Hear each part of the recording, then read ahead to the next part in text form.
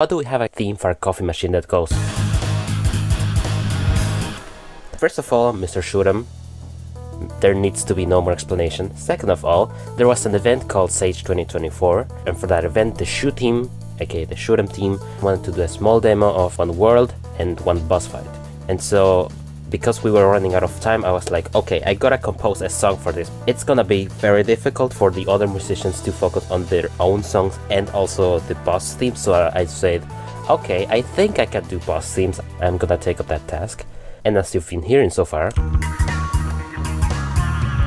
that's the thing that I ended up doing. So how is my process for making a boss theme for something so kind of ridiculous? Well, it wasn't easy. It was not easy at all, because I was so stuck with something that sounded along the lines of this. Which, like, it's not terrible. It's a little bit too much for the first boss. And so then I tried to go for a more jazzy approach. So what I did is first try to think, this is a coffee machine. What do I associate with coffee? I myself don't like coffee. I just kind of looked online for things that people kind of do when they drink coffee, and something that popped up was jazz. So I just kind of got the distortion guitar and I switched around to both basses, and I added some drums, and this is what I came up with, which is fine. But the dev told me that they wanted a slightly slower song, so I then did a little bit of more reworking. So I tried with a new bassline at 117 ppm that went... That's not the correct thing. That went... And that it was going to have a snare. It still sounded like it was missing soul, I guess. And so then I sketched out this slap bass, which is in the final song. And I thought, that's neat, I think, and somehow I ended up with this entire song afterwards. I have no idea what happened in between, but let's see at some of the decisions that I took for this song to end up being what it is. First of all, we have this beginning pattern here. There's many layers to this. So for example, one of the layers that I added is a brewing machine. A brewing machine.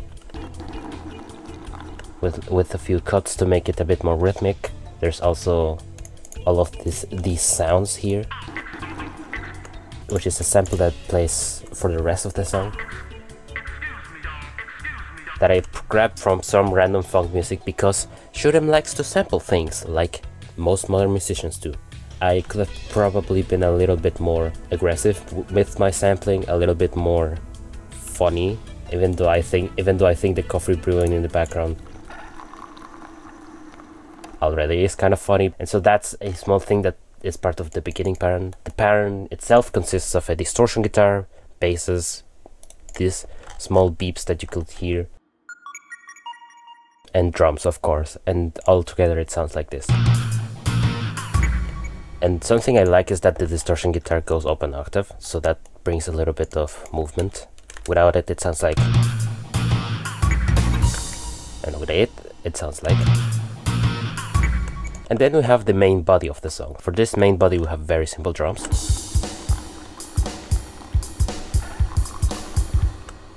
which are in a very swingy rhythm, which again goes for this jazz theme that I wanted to go for. Then we have these clips, so like it's a guitar going. On hindsight, it sounds like a wasteland song more than coffee, I guess, or jazz, but I think it sounds good, so I kept it in. Then we have a sound that sounds even more like clips, and we have a bass. So all of these instruments fill different roles. When you put them all together, it sounds like this.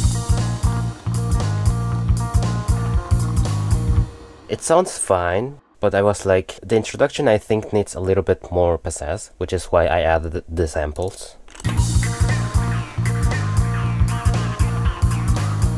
And then it felt like every single thing that needed to be in the intro was fulfilled. We have a bass for those lower frequencies, we have the drums for the rhythm, the clips for assisting that rhythm.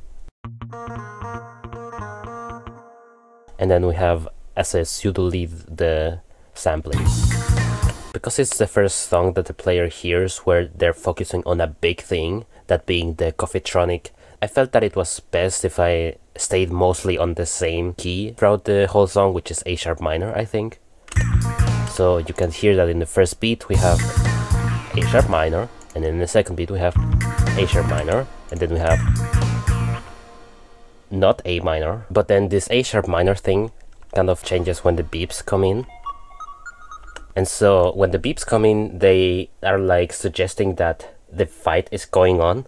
And so what I thought is we can switch to something more varied, because otherwise the song is a bit too samey. And so what I have is it jumping from A sharp to G sharp to C to D sharp to C sharp and A sharp at the end, and then G sharp and then A sharp and then C sharp and then D.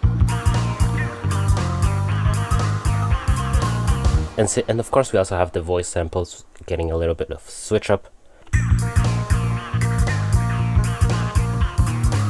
And the second section goes more like, and then at the end, of course, it goes back to what was expected before.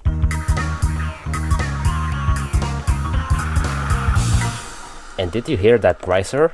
That is just the coffee brewing. I thought that was extremely funny. If you don't find that funny, then that's fine by me. And so we have then this new A section, which is basically the same, but we have a guitar. So it still is the same thing of I need to be very focused. I need to have the song in the same part so that it feels very focused. But of course, even though the song had to go to a previous section for the sake of familiarity and such, I wanted to add a little bit of more of a spin, and that's the reason why I added the guitar. Otherwise, this section is pretty much the same, but there's an added guitar, which it sounds pretty good. I think I came up with a good idea, and something that was definitely missing from the first version is that from the first few versions, the song sounded like this. And as you can hear, it sounds a bit empty. Like, it sounds like there's definitely something missing, even though there is a new guitar. And that's because the guitar I was using was the guitar from Mega Man X. Well, I'm not saying it's a bad sound, I'm saying that there was definitely something else that I could add on. And then, in the middle of making the song and being distracted, I found a video called Stop Using FL Slayer, which showed a Sforzando library with a very cool guitar, and so that's what I ended up adding in the final song. On its own, it sounds like someone's getting a haircut, but of course, this is music. Instruments don't have to be alone. And so what I did is I layered both guitar samples together, and now it sounds pretty cool, in my opinion. So then we have this section over here, which is just the section as before with the beeps. And then we have this lead into a transition section where I'm actually gonna use leads, but that's for later. In the transition section, I add this orchestra hit, which is based on one of the songs in actual Shootem.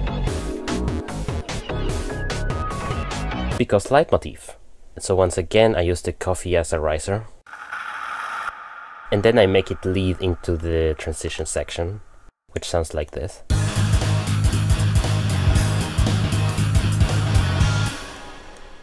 If it sounds chaotic, it's because it is. This lap bass is like very chaotic, and it's doing most of the work towards keeping this section very dynamic.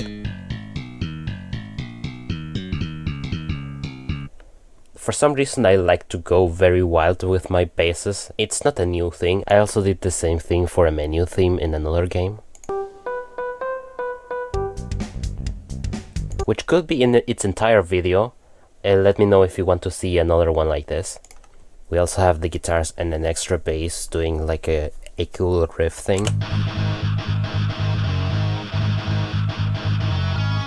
And something very interesting is that the actual riff is supposed to sound more like dun dun dun dun dun, but an accident happened and I accidentally shifted the notes to the left, and so I ended up with, and that sounded much cooler, so I just kept it in. And as you can see, the samples are gone because we're going into a new section, so I wanted to also make that differentiated. And hey, look at that, it's every composer's best friend. The funny, I added a little bit of pitch so that it's a bit unique.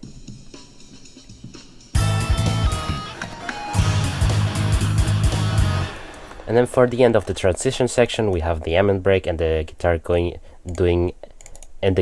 a very cool, which then leads into this. Ooh, what is that? Hey, look, that sounds like one of the characters on Shootem Kickstarter.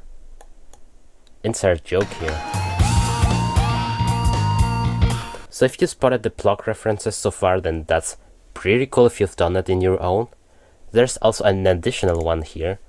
So the best way to show this is by having an oscillator here and freezing it. You can see that there's this waveform, right? Well, this waveform is from the Ploks, from the actual Plok sound bank, the distortion guitar, the very well known.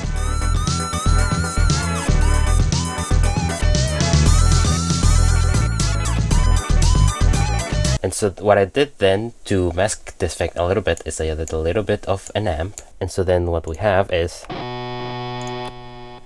the waveform obviously looks very different, but it still kind of gives this feeling of the Plok. Oh my god, is that Plok?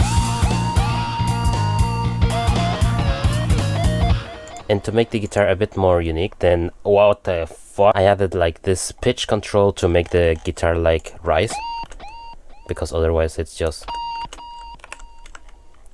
And then I have like very small controls here to make the guitar sound a bit more unique. Some vibrato, some riser, some downer, some top, bottom, whatever the heck this Face Clan logo is doing here. And so then after the transition, which is introduced by the Plok guitar, I honestly like this part right here the most, where it goes like, it goes one semitone at a time. And I thought that was very funny because haha, composer does funny thing because they like. And so something to make it sound a bit more Shootem is I added this second lead that goes on top of the guitar on the repeated A section, again to, even though this is very focused and very samey to some extent, it still progresses, because that's kind of how a boss fight is. Patterns do repeat, but they still progress because you deal damage to the boss. And something funny that I also added here in this part is a leitmotif, which is used in the Milky Way City song.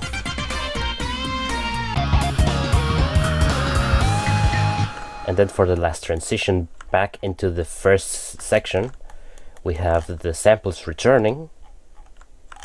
Last time they weren't there. We have the same thing before in the transition before, but hey, look at that! Isn't that the fun? And then I did a little bit of cutting.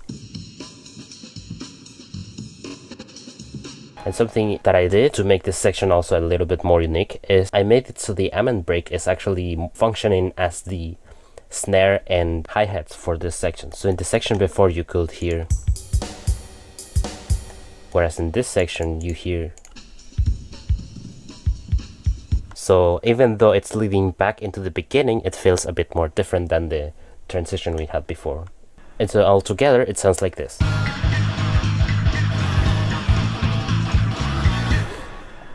And lastly, of course, the coffee has stopped brewing. Don't forget to support Shootem with the link down below. There's some very cool stuff coming.